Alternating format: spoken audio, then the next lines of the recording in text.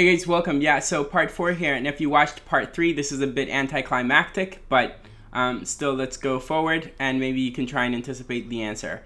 So, since Cosh is defined as I have up here, we know we can rewrite our given integral to read e to the x, and then plus e to the negative x, all divided by 2, and then dx, right? Yeah, okay, cool. And so then we can say that this is equal to first factor out of 1/2, and then write integral, and then it's e to the x plus e to the negative x dx. And then we can split this here into two integrals as we did in the last video, and write 1/2 integral of e to the x dx, and then plus 1/2 integral of e to the negative x dx, right?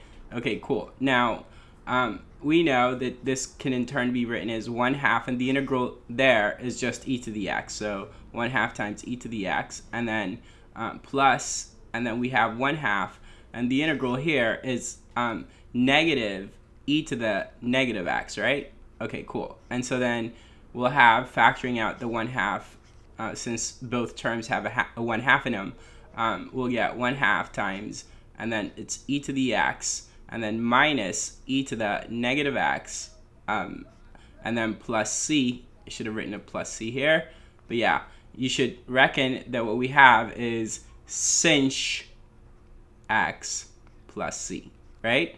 Okay, cool. All right, so keep watching, and in part 6 we'll do tanh. Cool.